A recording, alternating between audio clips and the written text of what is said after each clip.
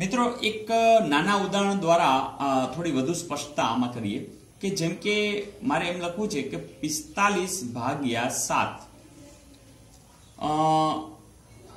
આ વસ્તુને સમજણના રૂપે આપણે જોઈએ કે 45/7 એટલે શું, તો કે ભાઈ 45/7 આમ પણ લખી શકો. બીજી રીતે તમે 45 નો તમે 7 વડે ભાગાકાર કરશો તો 6 × 7 = 42 અને અહીંયા 3 છે એ વધશે, જેને આપણે કહીએ છીએ શેષ. આ જે છે એ છે ભાજ્ય.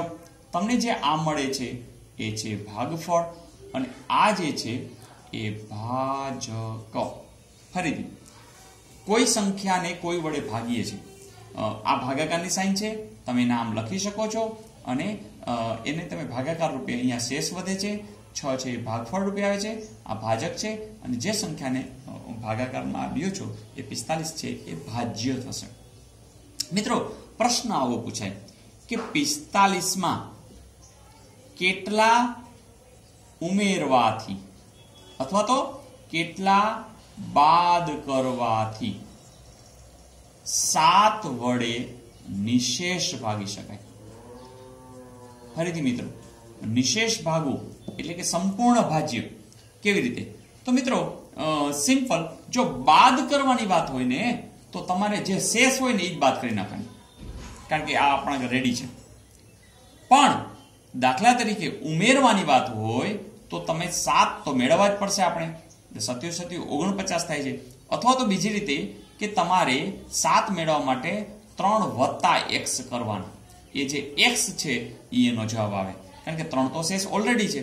એને અર્થ એ કે જો તમે અહીંયા વધારાના 4 હોય તો તમે અહીંયા 49 હોય, 5 ની અંદર ઉમેરાઈ ગયેલા 45 ની અંદર, તો એ જે 4 જવાબ આવે તો 4 ને 3 7 એટલે 45 × 4 = 49 હોય તો એ 7 વડે નિશેષ ભાગી શકાશે. તો આવું પણ ક્યારેક મોટી રકમ દ્વારા પૂછાય તો સાવ સિમ્પલ, તમારે ભાગાકાર કરવાનો છે, જે શેષ છે એટલે ડાયરેક્ટ બાદ કરી નાખો તો સીધો જવાબ મળશે. જો તમને ઉમેરવાનું કીધું હોય તો જે ઘટતા હોય ભાજકની અંદર એટલા પ્લસ કરવાથી શેષની અંદર એટલા પ્લસ કરો એ એનો જવાબ હશે.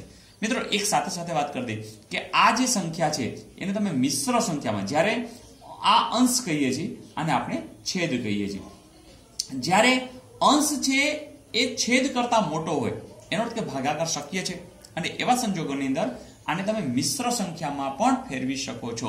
અને એના માટે આટલું જ યાદ રાખશું કે આ જે હશે એટલા પૂર્ણાંક આના છેદમાં આ, એટલે કે 6.3 આ જે સ્વરૂપ છે એ સંખ્યાનું મિશ્ર સંખ્યામાં મેળવેલું સ્વરૂપ છે.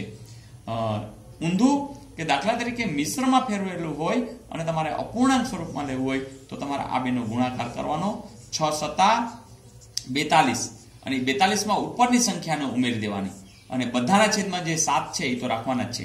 તો 42 ને 3 45/7 જે તમને આપેલી સંખ્યા અહીંયા મળી જશે. ફરીથી આ એનું અપૂર્ણાંક સ્વરૂપ છે, આ છે એનું મિશ્ર સ્વરૂપ છે. તો મિત્રો જેમ વધુ દાખલા કરશો એમ તમને પ્રેક્ટિસને આધારે નવું નવું જાણવા મળશે, નવું નવું શીખવા મળશે અને એ જ રીતે તમારા પ્રેક્ટિસથી ઓછા સમયની અંદર તમે વધુ ઝડપી અને વધુ સારું કામ કરી શકશો.